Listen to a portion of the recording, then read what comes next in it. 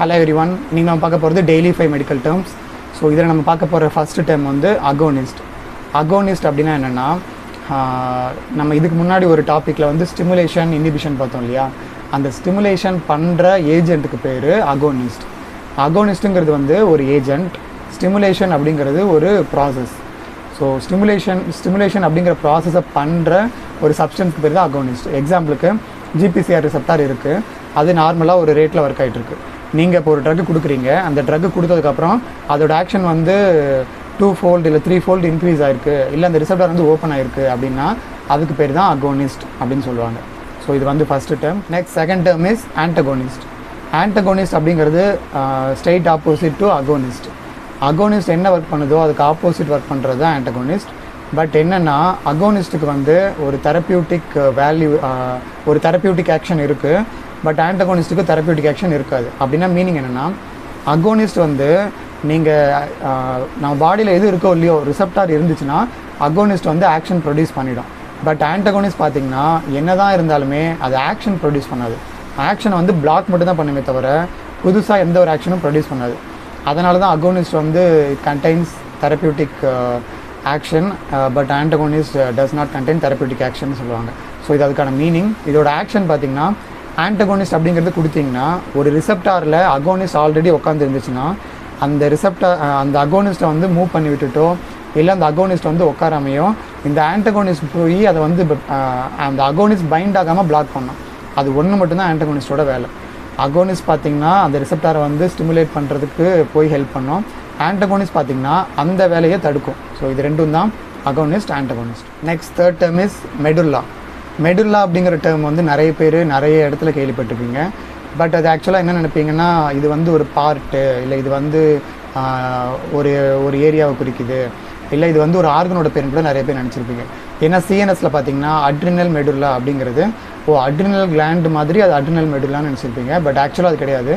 Medulla அப்படின்னா actual meaning என்னென்னா, medulla அப்படிங்கிற வேர்டு வந்து எதிலிருந்து டெரைவ் ஆச்சுன்னா it means centre R middle portion.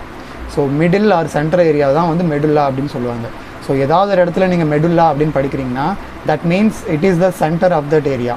Adrenal medulla அப்படின்னு எக்ஸாம்பிளுக்கு அட்ரினல் மெடுல்லா, அதாவது இந்த அட்ரினல் கிளாண்டில் வந்து 2 ஏரியாஸாக பிரிச்சிருப்பாங்க. அவுட்டர் லேயர் வந்து அட்ரினல் கார்டெக்ஸ், தென் இன்னர் லேயர் அதாவது சென்ட்ரல் லேயர் வந்து அட்ரினல் மெடுல்லா. ஸோ அந்த இன்னர் லேயர் வந்து சென்டராக இருக்கும் அந்த டோட்டல் ஸ்ட்ரக்சர்லேயும். மெடுல்லா அப்படிங்கிறது வந்து அந்த சென்ட்ரு ஏரியா, அதனால தான் அது வந்து அட்ரினல் மெடுல்லான்னு சொல்கிறாங்க. அதாவது adrenal medulla means it is the medullary R central region of adrenal gland. Next fourth term is efficiency. Efficiency அப்படின்னா என்னென்னா, ஒரு ட்ரக் நீங்கள் எடுத்துக்கிறீங்க, ஃபீவருக்கு எடுத்துக்கிறீங்க பேராசிட்டமால். அந்த ட்ரக்கை எடுத்துக்கிட்டு அந்த ஃபீவர் வந்து குணமாகும் அப்படின்னா அதுக்கு பேர் தான் எஃபிஷியன்ட். இதே மாதிரி இப்போ கேன்சருக்கு வந்து ஒரு ட்ரக் கொடுக்குறாங்க, அந்த ட்ரக் எடுத்துகிட்டால் கேன்சரோட ரேட் வந்து குறையும், கேன்சர் வந்து அழிய ஆரம்பிக்கும் அப்படின்னா அதுக்கு பேர் தான் எஃபிஷியன்ட். இதில் வந்து எந்த ஒரு குவான்டிஃபிகேஷனும் கிடையாது. அதாவது இவ்வளவு எடுத்திங்கன்னா குறையும். அதாவது எஃபிஷியன்சிக்கும் பொட்டன்சிக்கும் இருக்கிற பேசிக் டிஃப்ரென்ஸே குவான்டிஃபிகேஷன் தான்.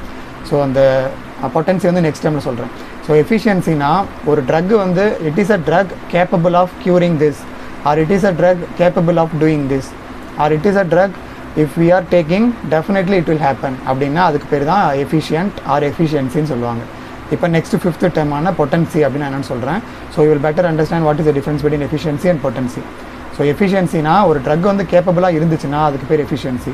பொட்டன்சி அப்படின்னா என்னென்னா, சேம் ட்ரக், இப்போ சேம் பேராசிட்டமால் நீங்கள் ஃபீவர் கொடுக்குறீங்க, அந்த ட்ரக் வந்து 2 டைப் ஆஃப் டோசஸில் இருக்கும். 500 mgயில் இருக்கும், 650 mgயில் இருக்கும். இப்போ நீங்கள் 500 mg கொடுக்கும்போது உங்களுக்கு ஃபீவர் ரெடியூஸ் ஆகலை, 650 mg கொடுக்கும்போது ஃபீவர் ரெடியூஸ் ஆகிடுச்சு அப்படின்னா அந்த 650 mg ஆஃப் ட்ரக் தான் வந்து பொட்டன் ட்ரக் அப்படின்னு சொல்லுவாங்க. அதாவது potency is the dose of the drug R quantity of the drug which is reported to be curing. அதாவது எஃபிஷியன்சிங்கிறது வந்து கேப்பபிலிட்டி இருந்தாலே அதுக்கு பேர் வந்து எஃபிஷியன்சி. பட் பொட்டன்சி அப்படிங்கிறது வந்து எவ்வளோ குவான்டிட்டி ஆர் எவ்வளோ டோஸ் எடுத்துக்கிட்டோன்னா நமக்கு வந்து எஃபெக்ட் ப்ரொடியூஸ் ஆகுமோ அதுக்கு பேர் வந்து பொட்டன்சி அப்படின்னு சொல்லுவாங்க. சிம்பிளாக புரியணும்னு வச்சுக்கோங்களேன். இப்போது எக்ஸாம்பிளுக்கு நான் ஒரு சென்டென்ஸ் சொல்கிறேன்.